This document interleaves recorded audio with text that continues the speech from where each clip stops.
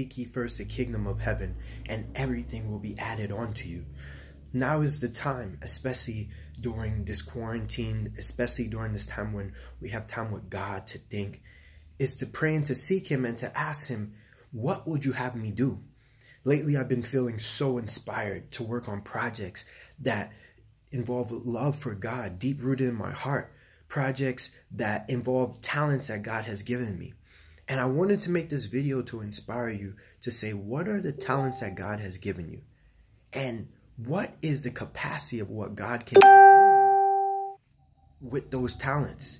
And it just shows you that God is able, God is a blessing, God is all powerful, and God could do a mighty work through us if we come to him humbly with our talents, with the things that he has instilled in us, with the blessings that he has given us, and say, Lord, use me as your vessel.